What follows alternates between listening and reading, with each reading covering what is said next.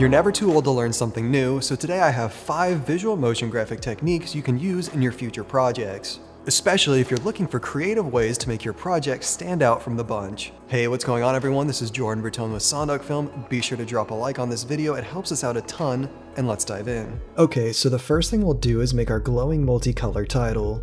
Here we have our text layer, and we'll start by going to Effect, Generate, 4-Color Gradient, and Effect, Stylize, Glow. I'm going to set the colors to a nice pink, purple, blue, and aqua, but feel free to choose any colors you like. Next, I'll change the position of the pink color to be above the left side of the text like this, and the position of the purple to be diagonal from the pink like this. I'll repeat these positions with the blue and aqua colors, but on the right side of the text, creating this zigzag pattern, and your gradient should look something like this. Lastly, for the glow, I'll set the radius to 300 and intensity to 1.5. Now we have this nice glowing multicolor title for our composition. Next, we'll create the main distorted circle element for our project. We'll start by selecting the ellipse tool, set fill to none, stroke to solid color, set the color to white, and stroke width to 1. Hold shift, then click and drag to create a circle like this. Hold the control key, double-click the pan behind tool to center the anchor point, then use the Align tab to center the circle in the middle of the composition. Next, press S for scale. We'll scale the circle down to 25%, set a keyframe, move to 1 second on the timeline, set the scale to 5%, move forward to 2 seconds on the timeline, and set it back to 25%. Highlight the keyframes, press F9 to make them easy ease, then open the graph editor tool, and drag all of the curves inward toward the center a bit like this to smooth out the animation. Now that we have our base circle made, highlight it, right click, select Pre-Compose, we'll name the pre-comp to Circles, and click OK. Double click the pre-comp to open it, go up to Composition, Composition Settings, change the duration of the pre-comp to 2 seconds, click OK, then extend the length of the circle so that it's longer than the duration of the composition. This is going to be important for later. Next, we'll start duplicating the base circle, and this is where the project can start to get a little bit laggy, so make sure that you lower your resolution scaling. Duplicate the first circle, press S for scale, highlight all of the keyframes, then drag the percent up by 5 like this. This moves all of the keyframes up by 5% together. Repeat this process of duplicating circles, highlighting the keyframes, and increasing the scale by 5% until you have about 40 circles. You can make more or less depending on how big you want the entire circle to be. Once you have all of your circles, back out of the pre-comp, highlight the pre-comp, right-click, select Time, enable time remapping, then alt-click the stopwatch for time remap and enter in the loop out expression. The reason we extended the duration of our circle to be longer than the composition earlier is because if we didn't, every time this pre-comp loops, the circles would disappear, then reappear.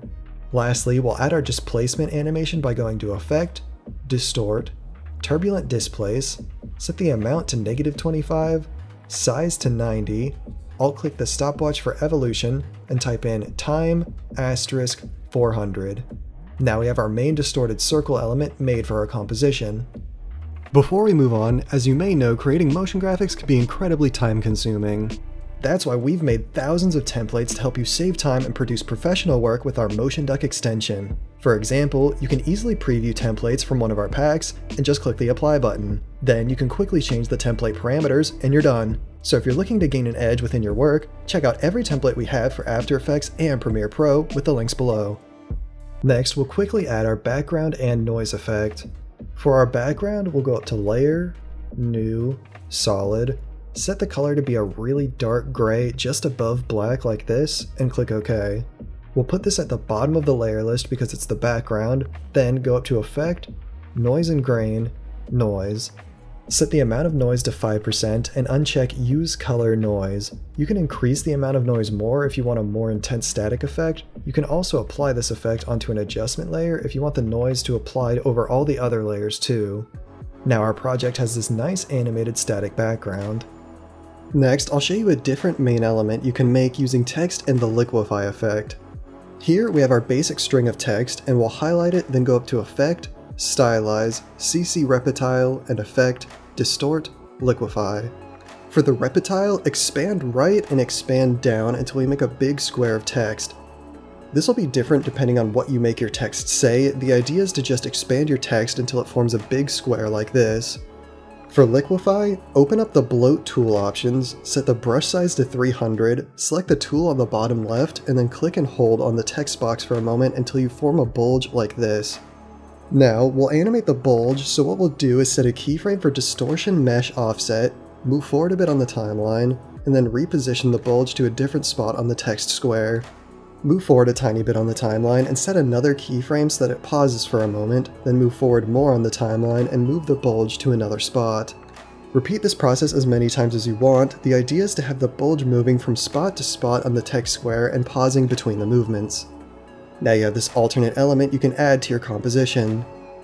To finish things off, we're going to add a few additional accent elements to finish off the composition. First, we'll add some additional text, so I'll select the text tool, I'll type out some additional info here. Feel free to add whatever information you want. I'm going to position this above and in line with the left side of our multicolor title like this, and it's a nice accent to the top of the composition. Next, I'll type out another additional string of text at the bottom of the composition. Once that's done, I'll select the rectangle tool and create a small square that's a bit taller than the text we just typed out. Now, I'll position the square next to the text, then center both of these elements at the bottom of the composition like this for a nice accent underneath of our main circle element. And you're done! You have this nice and dynamic composition using some fun new techniques in After Effects.